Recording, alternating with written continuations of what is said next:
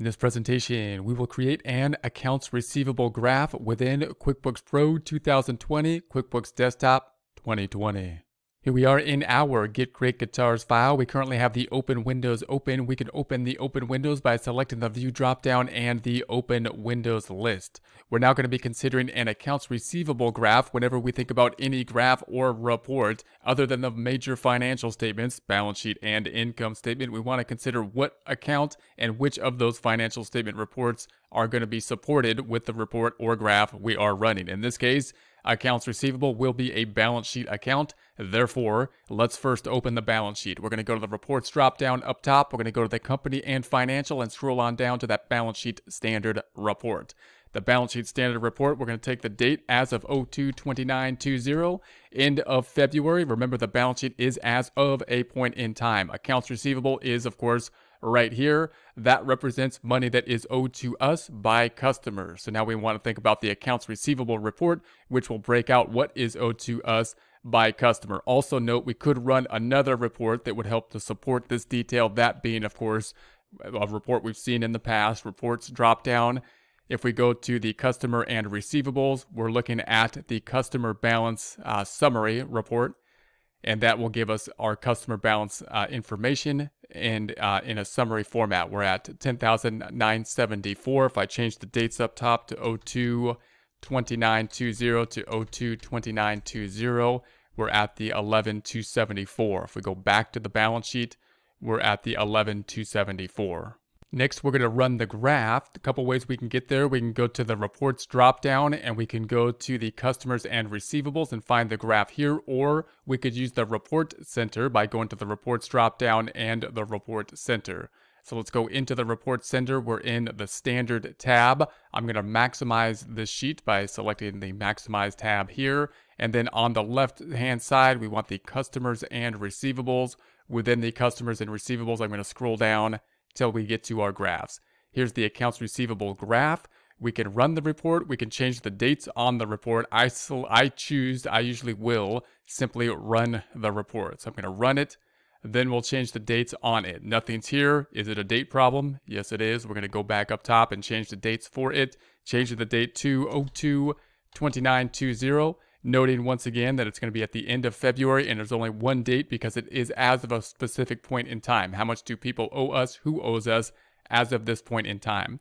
We have the key to the right, which is going to be listing the people that owe us, which are going to be customers. And then, of course, the graph in the middle, the pie chart for us, the total then adding up to the 11/274. That then matching what's on the balance sheet. Back to the balance sheet, we see the 11/274. If we go back to our graph, then we can take this number. Note, we can create this graph. How is this graph created? Well, if we were to take the customer balance summary report, back to the customer balance summary in the open windows, export this to Excel, we can see how to basically create this graph in Excel if you want to use that and make your own graph and make it a little bit more flexible in that format. Let's do that, and then we'll copy and paste the graph from QuickBooks and see how we can use those items as well. We're going to go to the Excel up top. We're going to create a new worksheet. We're going to put that new worksheet into an existing workbook, one we have created in the past, and we're going to select Browse. There's the workbook we want. Going to double click on it. We will then export to it. Here is our Excel worksheet. We're going to do our normal kind of formatting. I'm going to go all the way to the left. We're going to click on this screen with the instructions, right click on it and delete it. Then I'm going to say delete. I'm going to go all the way to the right. Then I'm going to pick up this new sheet. I'm going to pull it all the way to the right. I'm just going to drag it, left clicking on it to the right. Then we're going to do some formatting in the page layout tab. I'm going to go to the page layout view. I'm going to say OK. We're going to go to the view up top so we can remove these splits there. I'm going to go to the view up top, Windows group, and remove the splits. I'm going to double click then on the name. I'm going to call this an graph, let's just say.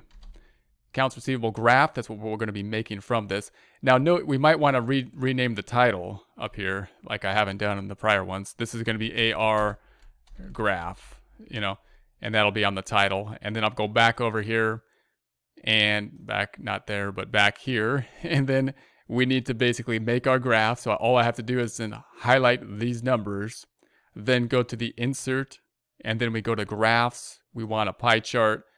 We've been making these 3D pie charts, so we'll make that one. And there we have it. So that's another format, another way you can make the graph. You could rotate the graph. You can put a name up top, or you can delete it. You can then put the percentages into it if you so choose by formatting the graph. So, for example, if I chose a different format, it'll look something like this.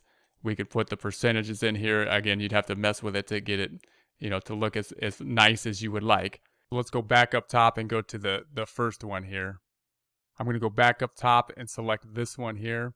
And then we can adjust these around and make this look as nice, much nicer. But there's a lot of different formats. We won't go into all the formatting in Excel here. But in any case, I'm going to put this down below. So we'll put it below the data. Now also note, you might want to hide the data in some way if you don't want to print the data. Like there's a couple ways you could do it. You could try to hide the data, or you can just hide the font even. If I was to select all of this information and go to the Home tab and then go to the color of the font and make it say white, and then I can remove basically I don't even need this top number. Right click here and delete. And I don't need the total, so I can get rid of that formatting, right click and delete. And then you could basically put your graph right on top of the data. and then you can actually print this report without, showing the data, but just showing the graph if you so choose to. And then I'm going to put the graph from Excel right underneath it, or the graph that we're going to copy from QuickBooks. Let's go back to QuickBooks. Here's our graph there. We're going to go back to Excel. I'll just insert that by going to the Insert tab. We're going to go to the Illustration. We're going to go to the Screenshot, and then I'll take a clipping of it. I'll take a clipping of this graph. So we'll just pick up that graph. There it is. And then I'll take a clipping of the key. So I'm going to go below it. I'm going to go to the Illustration. I'm going to go to Screenshot. We're going to take a clipping then of the key. So here's the key. We'll pick that up, and that'll be right below it. And so there is that. So that looks pretty good. Now we'll print this entire thing to a PDF file. We'll go to the File tab up top. We're going to go to Print.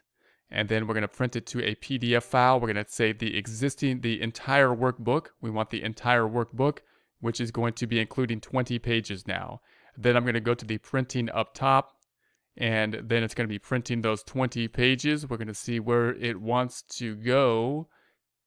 And here is our dialog box. We're going to go into financial statements. I'm going to call this, actually, we're going to be putting this into here. I'm going to double click on the financials and say save, yes. So there we have that. Then I'm going to go back to QuickBooks and I'm going to print this one. So we're going to go to the reports. I'm going to go to the printing up top. We're going to go then print it to a Qt PDF printer and print this item.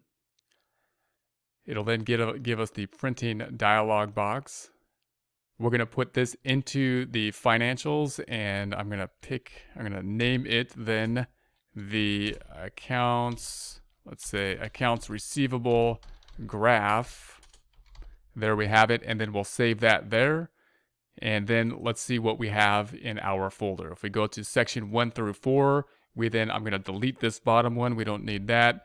If we go into the financial reports, then we have all these financial reports that we could then put on an email. We could zip it. I could right click on this and zip the file so that we can then send just that zipped file in an email, or we can send the Excel worksheet, or we could send this PDF file which has everything included in one PDF file so far that we've done, which includes the balance sheet, the profit and loss, the comparative balance sheet, the summary balance sheet, the income statement, the comparative profit and loss, vertical profit and loss, vertical analysis, graphs for the expense and sales, and then we have the sales by customer summary. We've got the sales by item. We've got the accounts receivable. We've got the accounts payable aging.